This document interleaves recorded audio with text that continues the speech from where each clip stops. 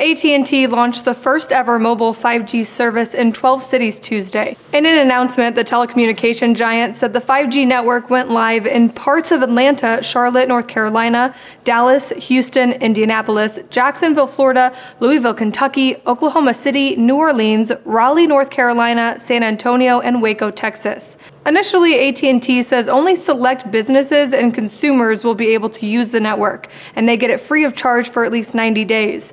But starting next spring, anyone will be able to use it in those areas as long as you purchase the Netgear Nighthawk 5G mobile hotspot for $499 and 15 gigabytes of data for $70 a month with a compatible plan. AT&T beat out competitors like Verizon, Sprint, and T-Mobile in the race to launch 5G. All three have said they will release the network starting in 2019.